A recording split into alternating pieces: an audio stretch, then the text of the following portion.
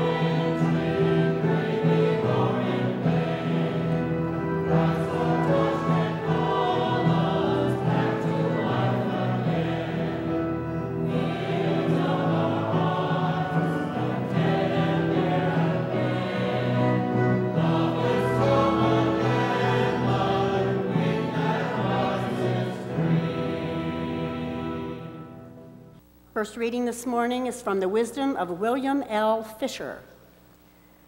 Jesus Christ showed all of us that we each have direct access to God. He did not walk across the land saying, "Look what I, as the Son of God, can do." Rather, he walked among the people, telling them, in effect, "Here is what you, as a child of God, can do." He told us of our true estate. We are reflections of God Almighty. And in these human words, God's voice is heard. Our second reading is a reading from the Gospel according to Luke. 2 disciples were traveling to a village called Emmaus, about 7 miles from Jerusalem. They were talking to each other about everything that had happened. While they were discussing these things, Jesus himself arrived and joined them on their journey. They were prevented from recognizing him. He said to them, "What are you talking about as you walk along?" They stopped, their faces downcast.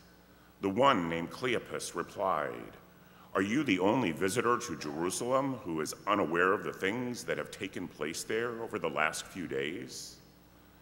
Jesus asked, "What things?" They said to him, "The things about Jesus of Nazareth. Because of his powerful deeds and words, he was recognized by God and all the people as a prophet.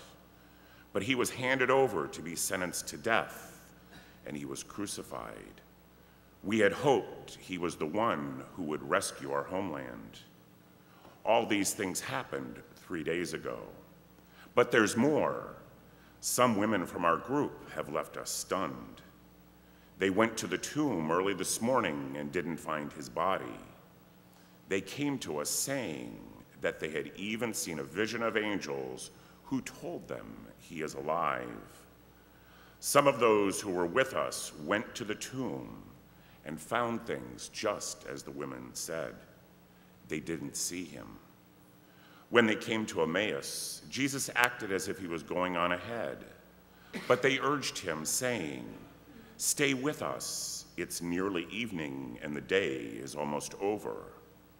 So he went in to stay with them. After he took his seat at the table with them, he took the bread, blessed, and broke it, and gave it to them. Their eyes were opened, and they recognized him, but he disappeared from their sight. In these human words, God's voice is heard.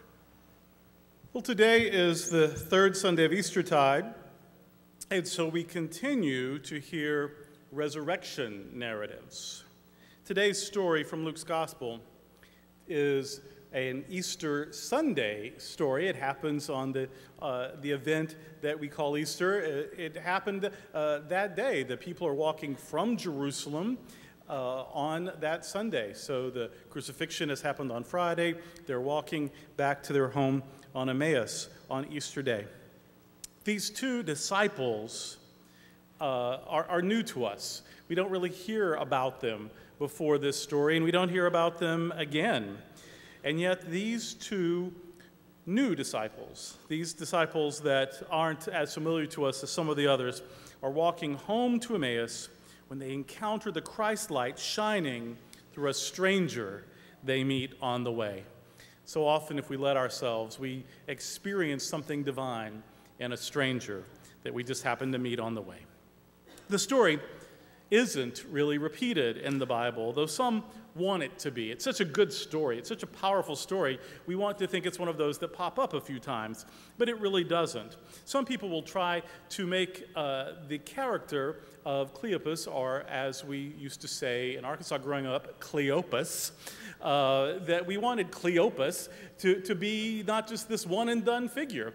And so there's a character in John's Gospel who has a similar name. It's not the same name, but it's similar. And so some people wanted that to be the same person, but it ain't. So this really is just a unique story about Cleopas and an unnamed companion walking home to Emmaus from Jerusalem on Easter. The Cleopas story of Cleopas and his companion returning to Emmaus from Jerusalem, it's only shared in Luke, some 6 to 9 decades after Jesus' crucifixion. So not only is it a unique story, but it comes to us late in the tradition. Jesus himself would have never heard this story. Still, this Johnny-come-lately and unrepeated narrative sticks with us. Why is that? Why is it such a compelling story to have come so late in the tradition, to only show up once, to have two figures we don't hear from again, one of whom isn't even named? How is this story one that we all know? You said the road to Emmaus. Some bits of that story would have flashed into your mind if you've been in church at all over your lifetime. Well, I think the reason it is such a powerful story for us is because it is so multi-layered. You could take so many directions with it. You could discover so many points from it. So much is packed into this one narrative. It's almost like Luke knew, okay, these are characters who I've not talked about. No one else has talked about them. In fact, I may even be making them up. I've got to put a lot into this story because it is a one-and-done story. So today we're going to briefly explore some of the many levels that this story offers. In fact, when I was preparing to discuss this story today, I came up with no less than 7 things to talk about. And then as I was continuing to prepare, I came up with a couple more. So there were 9 things, 9 whole sermons we could get from this. But you're getting a break today. I'm only going to give you 4. 4 of the 9. So I'm saving some for later, but you're getting 4 whole sermons for the price of 1. 4 whole sermons. So cancel your brunch plans. Put your bladder on lockdown. We're going to be here for a while. Sermon number 1. We must know ourselves because not everyone really knows us. Not everyone really knows us. And it's not because we haven't tried to tell them who we are. It's not because we've been hiding. It's not because we were hiding. I remember when I went to the trouble of coming out when I was 19. It was clearly a perfunctory action, you know. I just felt like, it would feel good to say it out loud. Surely anyone paying attention since the time I was walking could have figured it out, right? My little bronze baby shoes were pumps, for God's sake. I mean, what? And still, people acted surprised when I told them, right? We have to know ourselves because not everyone really knows us. Cleopas and his companion are identified as disciples. These people are students of Jesus. They are followers of Jesus. They are friends of Jesus. They've spent a lot of time with Jesus. They know him, or they should. They say they do. But when he shows up in a context beyond their expectation, they don't recognize him. He's not where he's supposed to be in their imagination. He doesn't look the way they want him to look. He's not identifying the way they want him to identify. They don't know him. They know who they want him to be. And when that's not how he presents, they don't recognize him at all. And it might actually even be worse than that. A church leader named Eusebius lived just 200 years after Jesus. He was a bishop in the young church and a historian of the young movement. And he claimed to have met a grandchild of one of the apostles. I believe the apostle Jude. He met a grandson of one of the apostles, although everybody was making those kinds of claims. Everybody had washed the cup that Jesus drank out of. Everyone had found a breadcrumb that was left over from the Last Supper. Everyone had found a splinter from the true cross, though if all the splinters added together, you'd have a forest and not just one cross. But anyway, everyone were making claims in the early days, and Eusebius' claim was that he had met a grandson of one of the original apostles. Well, in any case, Eusebius, from his research, determined that Cleopas, from our story today, was actually the brother of Joseph of Nazareth. That would make Cleopas Jesus' uncle. Now, I am not sure that Joseph was an actual person. I believe he was probably a literary invention based on Joseph the Dreamer in the book of Genesis. But for that matter, I don't know that Cleopas was an actual person. So imaginary Cleopas could have imaginary Joseph as his brother. It makes sense for imaginary families to stick together. In any case, within the story, Cleopas is a disciple, Cleopas is a follower, Cleopas is a student, Cleopas is a neighbor, Cleopas may even be a relative of Jesus. He represents someone who should know Jesus very well. But he may only know what he wants Jesus to be, what he assumes Jesus to be, what he thinks Jesus ought to be. Perhaps he doesn't really know Jesus very well at all. Maybe he's never listened to Jesus tell him who he is. He's just putting onto Jesus what he thinks he ought to be. How else could he not recognize him on the road to Emmaus? Cleopas and his unnamed companion had hoped, the story tells us. They had hoped that Jesus was going to be an armed rebel to raise an army and set up a revolutionary government. And they were disappointed that that's not what happened at all, not nearly, even though Jesus never said that was his plan. They had cast Jesus in the role they wanted him to play, and then they were disappointed when Jesus turned out to be something other than what they had imagined him to be. Does that sound familiar? Has anyone had a story like that in your own lives? We are often disappointed when we try to decide who others should be, rather than listening to them tell us who they are. There is legislation in about 26 states right now telling people who they should be, who they should love, who they should marry, how they should exist. And instead of hearing those people tell them who they are, they just keep telling them who they ought to be, who they should be. They're not listening to the people's experiences. They are trying to enforce their own vision onto these lives. LGBT folk know what it is like to be marginalized because we didn't turn out to be who others thought we should be. How many of us had that sweet church lady say, I want you to go out with my granddaughter, my niece. Just take her out for a Coke. I think you'd really like her. Sadly, they never said that to any of the women in the room. They were saying that to young boys. And I remember every time that conversation came, how I just froze with terror. Like, don't you got a grandson?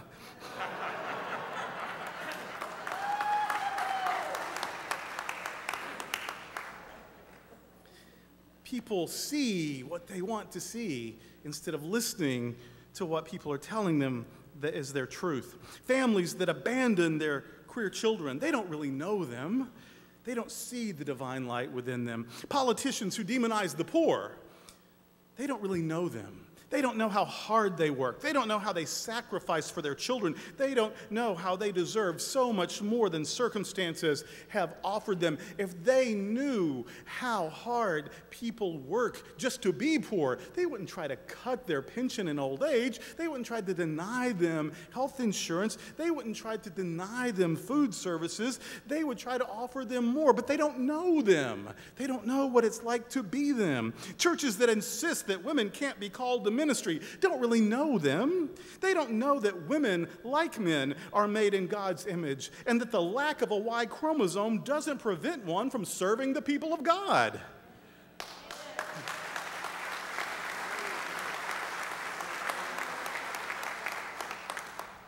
War hawks who are always wanting to bomb or invade countries filled with grandmothers, countries filled with babies, countries filled with religiously devout people, countries filled with people who love their families, countries filled with teachers and nurses and doctors, people who help and heal their neighbors. They don't see their so-called enemies as humans.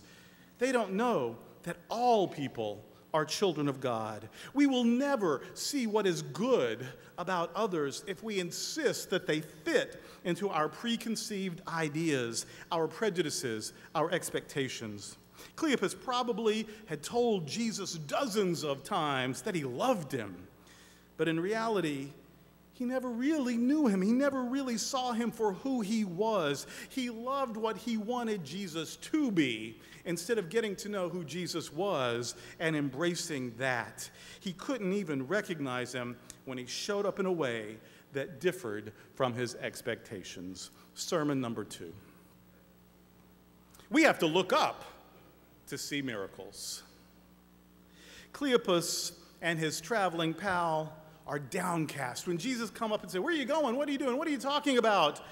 It says that they were looking down. They were downcast. When they are looking down, they can't recognize the opportunities and possibilities before them. Like Hagar in the wilderness, we don't find the miracle until we look up. Do you remember Hagar? She was Abraham. She worked for Abraham and Sarah, and they used her as a surrogate mother, and so that they could have a child. But then when they didn't need her anymore, when Sarah finally got pregnant, then they discharged her. They just threw her out, her and her baby, threw her out into the wilderness. It was unfair. It was unjust. And the story says that in the wilderness, Hagar is afraid that she and her baby will starve or they'll die of thirst. They're going to perish in the desert. And so she just puts her baby in a little shaded area and she sits down to cry, just waiting for death to come. She's focused on what is terrible, on what is wrong, what is unfair. And she is stuck in that pain. It's not until she looks up, until she broadens her perspective, that she sees there's a well in the wilderness.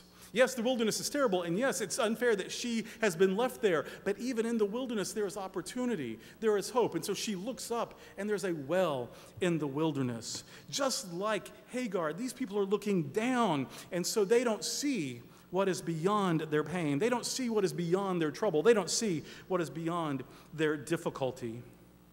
While they were downcast, they were missing out on resurrection possibilities. A resurrection experience is happening right in front of them. It's happening for them. It's happening to them, and they don't even know it. They're too focused on what is wrong. They're too focused on what is miserable. They're too focused on what is broken. They have forgotten to look up, to see what is possible, to see what good lies ahead, to see what opportunities for healing exist beyond their disappointment. Until they look up, they can't be lifted up. Until they look up, they can't have their own resurrection experience. Without looking up, they'll miss out on the miracles that are available to them. Sermon number 3.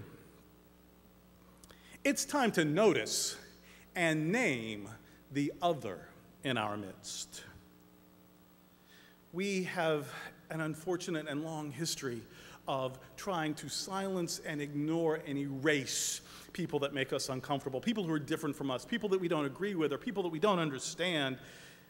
Since Cleopas is named in this story, and his traveling companion is not, it's just Cleopas and pal, Cleopas and the other, Cleopas and someone else. Since Cleopas is named and the traveling companion isn't, it is reasonable to assume that his companion is a woman. In the Bible, the unnamed figures are often, most often, women. It's always Lot and his wife. It's always, and if the woman is named, it's either because she is specially favored or because she's a bad girl. We know the names of the bad girls. But if they weren't super saintly or super bad, it's just a person or a woman or a mother or a wife. It's just somebody standing around. So since Cleopas is named and the other one isn't, we probably know that the other is a woman. Maybe it's Mrs. Cleopas, Cleopas's wife. But in any case, there is a woman disciple right there in the story, equal to walking with Cleopas, experiencing the resurrection, mourning the death of her friend Jesus, and yet we overlook her. She's not even named. That mistake has been going on for far too long. Isn't it time to see the others on the journey with us, to recognize them, to name them, and to give them their credit? Isn't it time that we recognize, name, and value the other in our midst, the women, the children, the immigrants, the poor, the people with disabilities or diseases, same gender-loving folk, gender non-conforming folk? Isn't it time that we notice and name the other? Sermon number 4. Kindness is the true creed. Mr. and Mrs. Cleopas show biblical hospitality. They say, "Stay with us, for evening is at hand and the day is past." They're reminding us of the story of Sodom and Gomorrah, where there were strangers that came to the city, and only one family in the whole area, in both towns, only one family offered them hospitality. They were going to have to sleep on the dangerous streets if it weren't for this one family that took them in. Now, unfortunately, it was the most dysfunctional family in the history of families. But nevertheless, they showed kindness to strangers, not so much to their daughters, but whatever.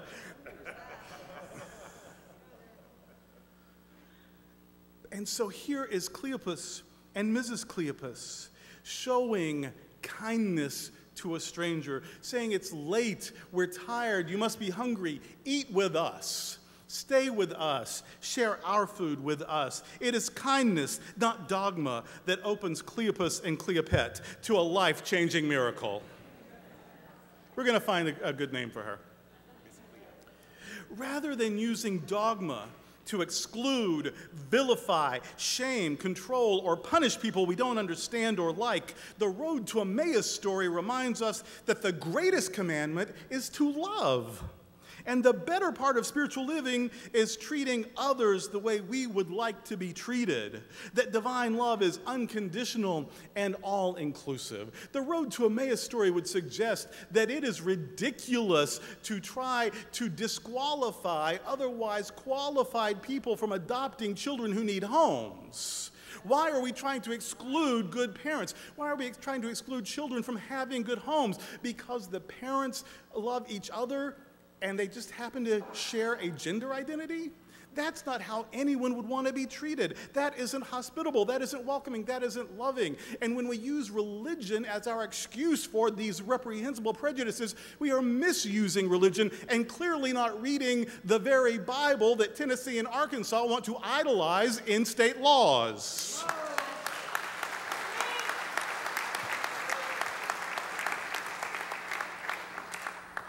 Jesus became a very controversial figure by sharing table fellowship with people beyond his social group, people who didn't look like him, people who weren't from where he was from, people who didn't worship the way he worshiped, people that his religious community might have even called sinful and even had some Bible verses to make their case. And yet Jesus would sit down and share meals with them and love them and touch them and see their innate wholeness. When the Cleopas family invite Jesus to share their table, that's when they experience the Christ nature. It isn't when they're debating theology. It isn't when they're arguing over dogma or doctrine or tradition. It isn't when they participate in some ritualized sacrament. It is when they said, "You look hungry, have some of my food," that they experience the Christ nature. Sharing, inclusion, hospitality, compassion, these are divine qualities, and as we embrace them, we experience resurrection in our own lives. I doubt if today's story is literal history, but it is very true. Indeed, it offers a variety of truths for us to consider and apply to our lives. We must know ourselves because not everyone really knows us. We have to look up to see miracles. It's time to notice and name the other in our midst. And kindness is the true creed. Whichever of these sermons you embrace today, be assured it is the good news. Amen.